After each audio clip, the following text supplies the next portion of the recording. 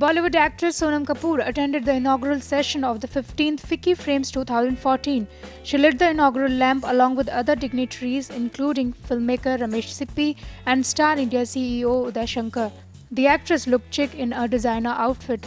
The conference opened with the delegates discussing about the growth in the media and entertainment industry in 2013. FICCI Frames, an annual conference where reforms, regulatory mechanisms, and implementation of policies related to the media and entertainment world are discussed, started Wednesday. It will end Friday. IANS report.